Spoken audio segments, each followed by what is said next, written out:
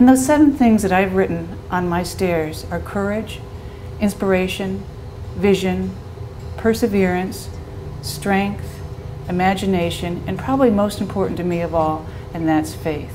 And without all of these things, I think that I wouldn't be able to be an artist at all. So, with these things in mind, I think I have everything I need to go and paint. So here I go.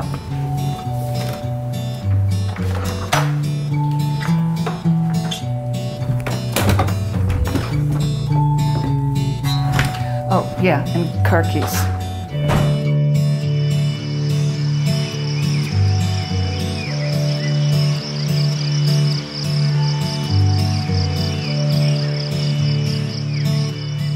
It's 7 a.m. almost, and I'm on my way over to Rosebank Farms, which is on Johns Island. It's about 10 minutes from my home here, and it's over the last 20 years I've done a lot of paintings over there.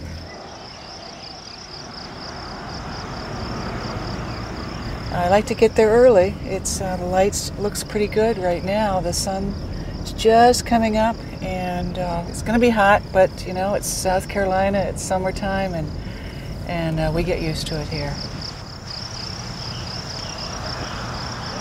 Hi, Tisha. How are you? I made it.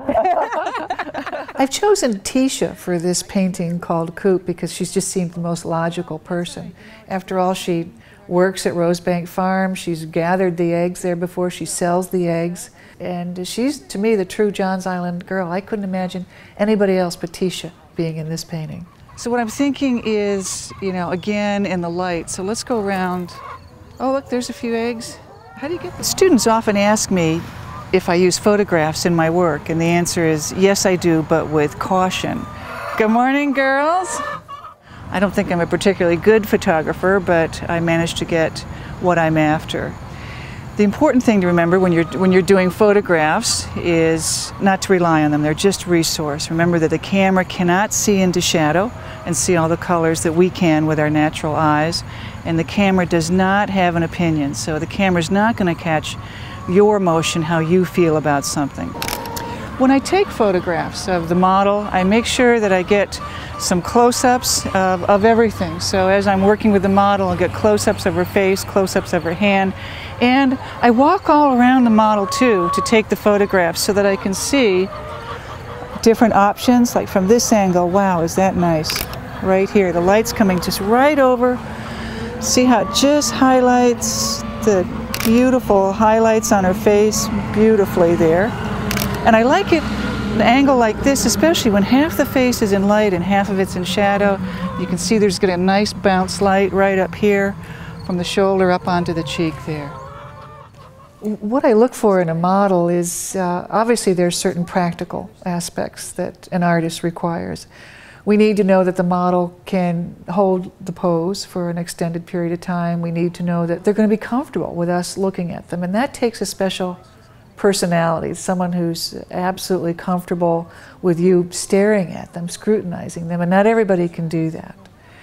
Beyond that, what I look for is a certain profoundness in the model. I often have said before that I think that our paintings find us, that we meet somebody that just really fires up our imagination. And Tisha always got what I was after, this kind of look, the feeling that I wanted for the model. My favorite painting is probably the old brown house. It's my favorite because that was the day that I told her I was pregnant with Kylia. And for me that was really special, that here we are on location at this brown shack that belonged to a relative, right, of yours. And we're sitting in the doorway, and Tisha just told me this, and I just thought, what a wonderful thing to share with someone you know. And I mean, how special to be, you know, one of the first people to know that you were expecting. And just to paint you, your hands, and the way you were seating, and that wonderful expression on your face was meaningful for me.